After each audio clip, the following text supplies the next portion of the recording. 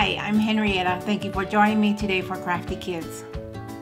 For today's craft, we are going to make a snowman using a paper plate. For today's supplies, you'll need emerald glue, scissors, some Sharpie black marker, and pencil. You're going to need one paper plate, some assorted construction paper. You can use the scraps.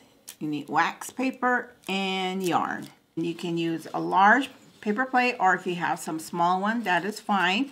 So you'll see a little area in your paper plate where you can cut it in the middle. Kind of gives it a little design, and you can see it in the back. We're going to go ahead and cut around that line. So we're going to leave the paper plate, the edges, we're not going to cut them off. We're just going to cut the middle section. So fold it in half, then you're going to take your scissors, and you're going to go ahead and cut a little piece just to get the scissors through the paper plate. So we made a little cut there, and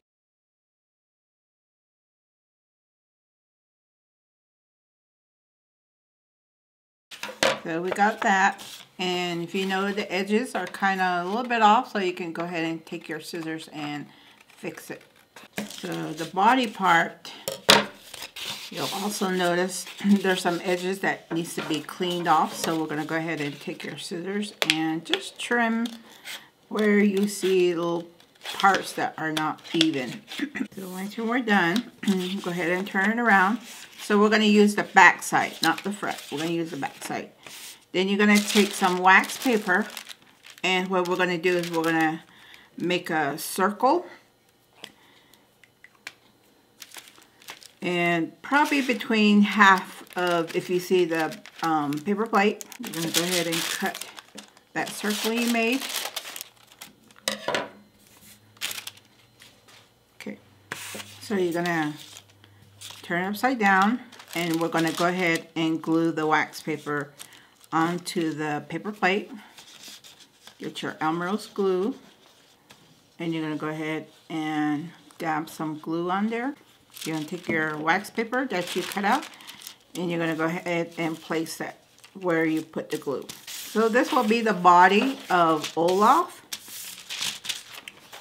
You're going to go ahead and take the face, and we're going to go ahead and design a face. You can use a pencil, give it some eyebrows. Then we'll go ahead, don't worry about the eyes, we're going to go ahead and cut out a construction paper with that. You can use a crayon if you don't have a Sharpie at home.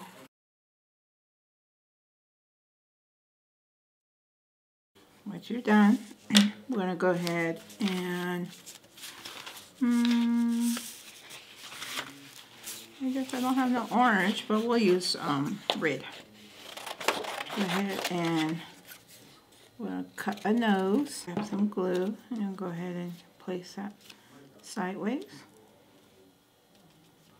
Okay, go ahead and do the mouth, the lips, make the bottom lips.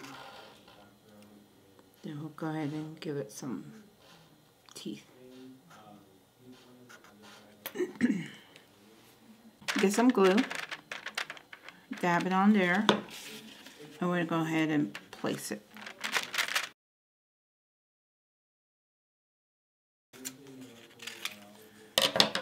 We'll go ahead and make 3, or you can do 4 buttons. Take a brown construction paper, and we're going to go ahead and do some arms. We're going to do the hair. You can get some glue. We're going to put it underneath the head. Your brown construction paper, you're going to fold in half. That way we can make 2 arms. Okay, go ahead and dab some glue. We'll go ahead and put it underneath the plate.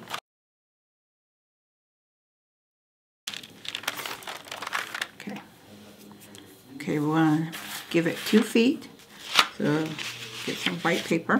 Press down, make sure everything's all dried out.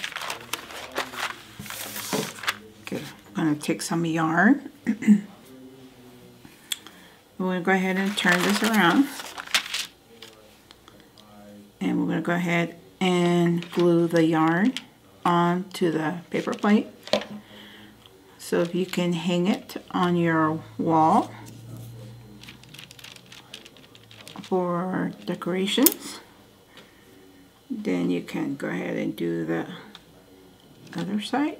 We'll go ahead and trim this down. That scrap paper from the feet that we did.